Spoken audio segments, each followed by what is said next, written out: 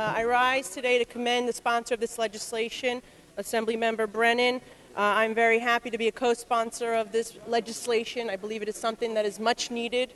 As someone who represents the communities of Staten Island and Bay Ridge, Brooklyn, Staten Island in particular, which is surrounded by 3 Port Authority bridges, all of which have just been increased to a point where it's expected to be $15 by 2015.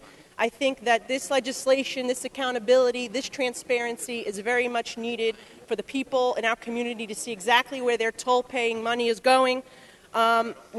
Just had an audit not too long ago from the Port Authority showed that they're spending money like crazy on things like overtime, excessive service contracts, the construction of the World Trade Center site, and the toll increases are not only affecting my community, but the state as a whole. And when you look at our community, we have a wonderful zoo, great theater, wonderful restaurants. We can't get anybody from New Jersey to come to Staten Island to visit us because no one wants to pay $15 to get over the bridge.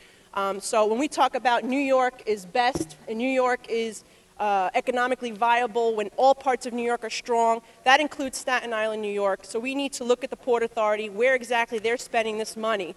Today I just got a call from my local newspaper, the Staten Island Advance, telling me that they filed a FOIL request with the Port Authority on a recent study that they did, an economic impact study locally for Staten Island. They were denied their FOIL request. How are we allowing this to happen? It really is disgraceful.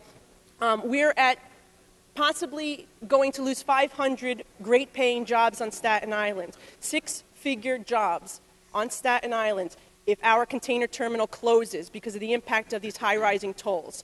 And that's something that's not only going to affect my community that I represent, but this entire state and our local region surrounding New York City. So for that, I'm voting in the affirmative. I urge everyone to do the same because it's time to bring real transparency and accountability to the Port Authority of New York and New Jersey. Thank you.